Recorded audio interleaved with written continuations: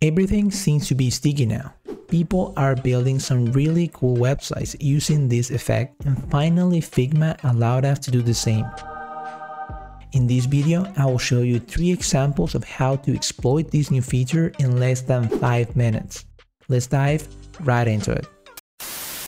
Full disclosure, I will be using Bill's Page website for this tutorial because I was just too lazy to design something from scratch and I really like their website, so why not? By the way, I use this plugin called HTML to design where you can paste a link and get the Figma design in a matter of seconds. For the first example, we're going to be building the exact same effect Bill's Page has on their website. So when you scroll, you have a full block of content covering the previous block. To make this effect work, there are 3 things that you need to consider when you're building your landing page. The first one is to design in blocks. That means that each section should be self-contained in terms of content. Your content cannot continue to the next block because that will ruin the effect. The second thing is the block size. Since you want to have the effect that one is fully covering the previous one, your block should always be the screen size. And you also need to make sure that the content fits in that size because you don't want to leave any content out because you will not be able to scroll it. And the third thing to consider is the background. You need to have in each block a solid background to cover the previous one, otherwise you will see the content behind and that will ruin the effect. So once you have those 3 points covered, all you need to do is to create a new frame that will be your main frame. Then you start drag and dropping your designs inside your new block. I'll extend this.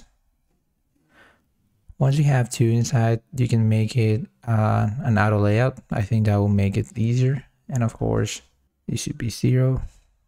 Yeah, you can just drop it from here. And since it's an auto layout, I can order by pressing Shift and an arrow. So once you have all your blocks inside their main frame, you select all of them. Then come here in prototype and change to scroll to sticky. And that's it. Now let's check the prototype. And we have the first example ready. For the second example, I wanted to show you a version where one part of your page is sticky and the other part is not. So here we have all the page scrolling, but when you get to a certain point, the text is sticky, but the images are continue scrolling with the page. So I have my designs ready, but as you can see here, we don't have any sticky effect when I scroll. To make the sticky effect to the text, first before changing this from scroll to sticky, all I need to do is to add some padding on the top. And it will probably be a trial and error for you to find the right position. I know for me, at least for this design, that the padding I want is this white space I have here. So I can extend my container to the top. And then I will bottom left align, center align, whatever I need. And then I select my component and make this sticky. Then I come back here and I have the effect I want. That's it. We finished the second example. And the third example, and my absolute favorite, is this card stacking effect. You can't imagine how hard it was to build something like this in Figma before having this new feature. So the trick to have this card overlapping effect is to have a top and left padding that should be increasing with each card.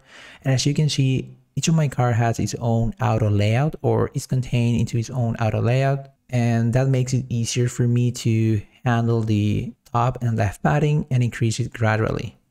So for me, I choose to have a 30 pixel step. That means that each card will be increasing its padding by 30 pixels.